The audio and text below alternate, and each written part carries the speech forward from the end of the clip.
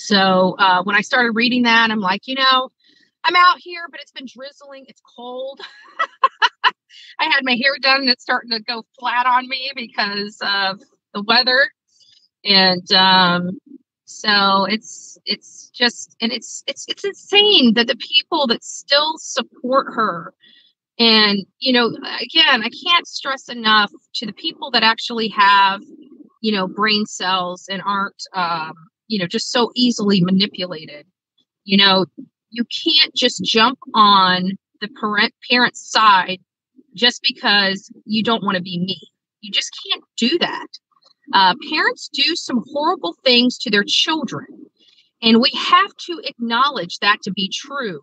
And they have to be cleared before you jump on their bandwagon, for the simple fact that parents do horrible things to their children. And I would rather err on the side of caution than to go and support somebody that could potentially be the monster.